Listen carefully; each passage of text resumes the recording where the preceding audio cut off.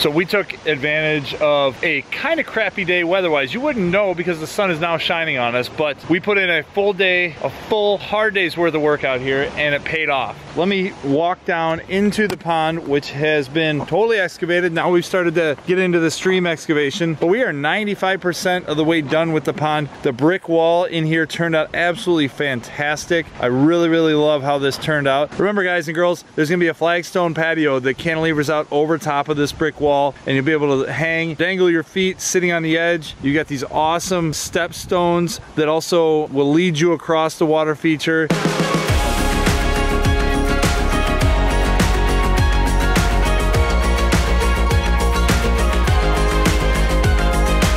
Okay, just a quick progress update. Jack's working on his dance moves while Joe and Luis are over here scraping out some of the soil so that we can get this stone, probably a good 1.5 ton slab, and it is going to act as our frame rock and partially our spill stone.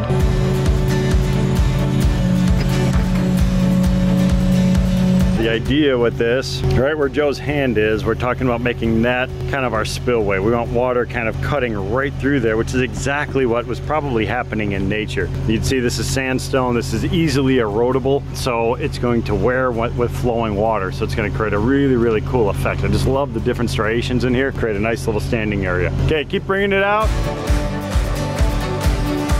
Water right over in here. So what we're gonna do is we're gonna then check with our level over here. We wanna make sure that at least 6 inches below current grade. I don't know. I just don't wanna hit this corner. I gotta go that way. You can go that way. Take it over that way a little bit.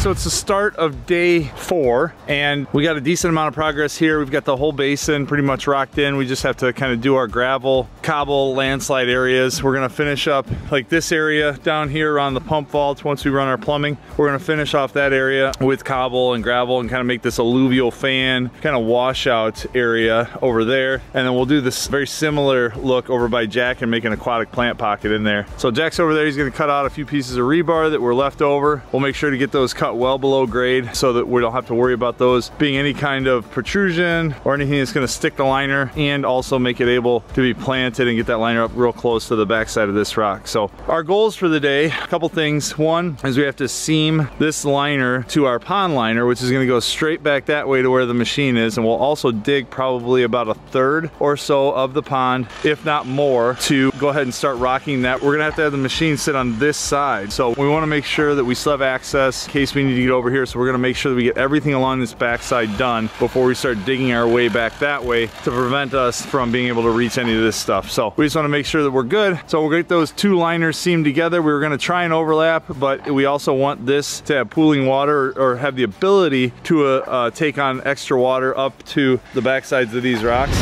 We have a seam to do here. Reason we're doing a seam, when we were looking at it yesterday, Chris brought up a point about the water depth inside of this pool, and then the difference in elevation from the bottom of the stream bed to the top of the water level here. That delta between those 2 elevations was starting to get very small. So if we start getting any backup, or if we get rains or anything like that, that water is going to probably, if we just had an overlap, remember I'm talking about an overlap now. So an overlap, I like to have 6 inches at least. So that means there's a change in elevation between the 2 liners. So we would have the bottom liner coming up like this, and the top one is going to come over like that, and then the water flows in this direction. So it's like a flashing. So very similar to shingles on a roof, different types of flashings that are done in construction all over the world. The problem is when that gap, when the distance instead of 6 inches starts getting down 2 or 3 inches, it increases the likelihood of water migrating in between the 2 membranes. And that's because water is very unique. It has a high surface tension, so it actually can can wick itself up into certain areas. So it could actually migrate along that rubber membrane, and as soon as it hits soil over on the back side, it'll start drawing more and more water. So it's actually pretty interesting, and that problem that we don't want to have happen. So what we decided to do was to do a seam. So what we're going to do right now, we just finished washing everything down, so we're cleaning that surface. We're also going to try to remove as much of the folds as possible. We also changed the elevation a little bit. So right over here, instead of having a 90-degree corner, we made like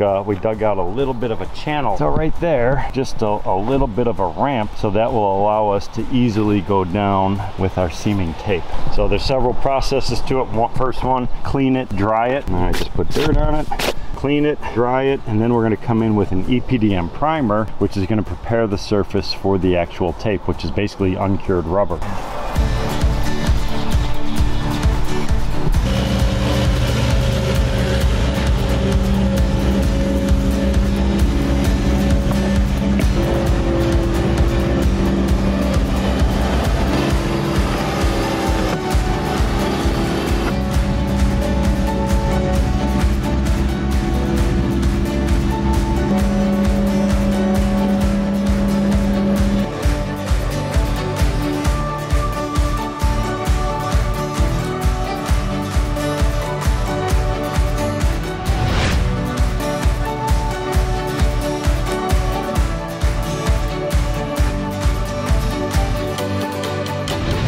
Everybody, we are back. Good morning. It is the start of, I believe, day 5, day 4, whatever day it is here. I don't really know. Doesn't really matter to you guys because you're in YouTube world, but we are still in the middle of our large project, our $100,000 project that we're working on out here in Naperville. You can see we've got a portion of the pond excavated behind me. Now we have fabric, liner and fabric in. We also have the trough cut out for our brick wall that's gonna go in here. We've got some 3/4 clean angular rock that we're gonna drop down in there for our base. We're gonna establish that elevation. You can see Dan over there with the transit stick along with Ed trying to figure out the overall height of our wall so we can figure out what elevation our base needs to be set at so that we can have all the other courses of brick set accordingly so that our wall is not too high or too low based on water level. So it's a really kind of challenging thing to figure that out, just because you want to kind of reverse engineer or reverse calculate based on the height of the wall, where water level's at, that kind of stuff. So that takes some time, so we're gonna go ahead and do our due diligence. We've got our truck just pulled up out there. It's actually my brother-in-law, Burning Earthworks, is coming out to save the day and get rid of this large pile of soil back behind us that is gridlocking us from continuing to move forward with the excavation. So wall's gonna get done, basin's gonna get done, dirt's gonna get out of here, all while trying to stay between raindrops. So big day out here today in Naperville, but we are going to do this. There he is! Best gosh darn excavation company in Northern Illinois right there. Brought the blue Aquascape shirt.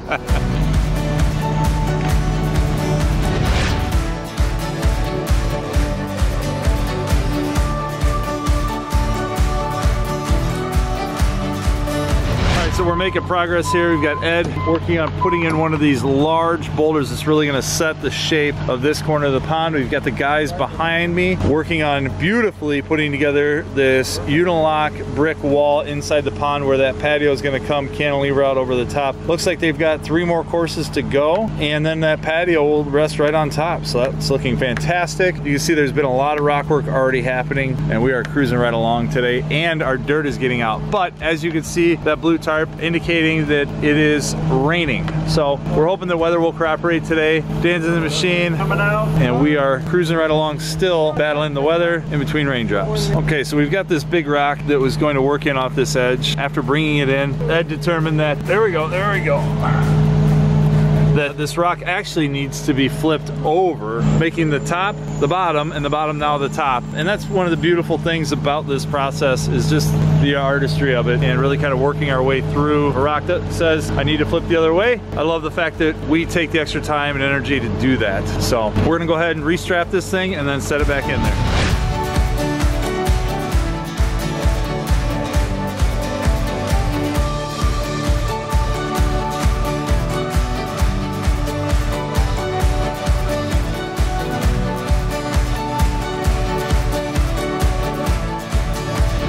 we took advantage of a kind of crappy day weather-wise. You wouldn't know because the sun is now shining on us, but we put in a full day, a full hard day's worth of work out here, and it paid off. Let me walk down into the pond, which has been totally excavated. Now we've started to get into the stream excavation, but we are 95% of the way done with the pond. The brick wall in here turned out absolutely fantastic. I really, really love how this turned out. Remember, guys and girls, there's gonna be a flagstone patio that cantilevers out over top of this brick wall, and you'll be able to hang, dangle your feet sitting on the edge. You got these awesome step stones that also will lead you across the water feature. You've got a straight down section over here. Here's a 2-inch line for some of our circulation jets. So we're gonna have a jet there, a jet right there, as well as one coming out from underneath that rock there. So that circulation is super, super important. But we are into the stream now, that kind of deep stream area. We're really excited about the progress we made today, but looking forward to tomorrow. And hopefully this nice weather stays with us a little bit longer